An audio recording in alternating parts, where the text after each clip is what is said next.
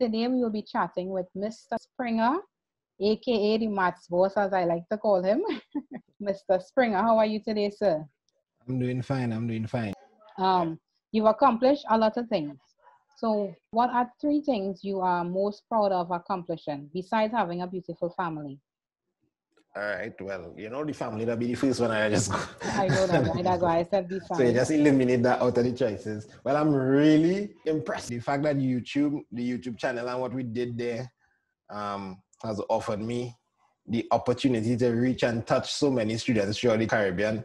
Some of the top students in the Caribbean, students who come first in CXC, students who come first in their subject, first in their country.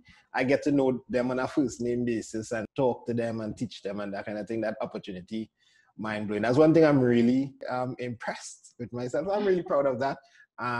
Also, the creation of the student hub. It wasn't easy. It's a big adventure to me. It has really grown into a nice little company, and watching it begin to form a life of its own and different parts begin to work on its own, that's something that I'm really encouraged about. And also just the general courage to pursue my dreams.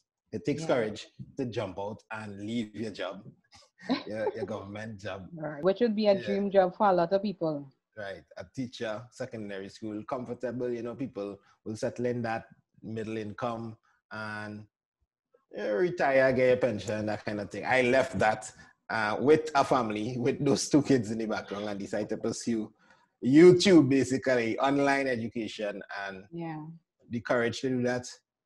You're proud of being able to do that. Yes. Thumbs up to you. I made sure and told everyone you inspired me in the beginning, right?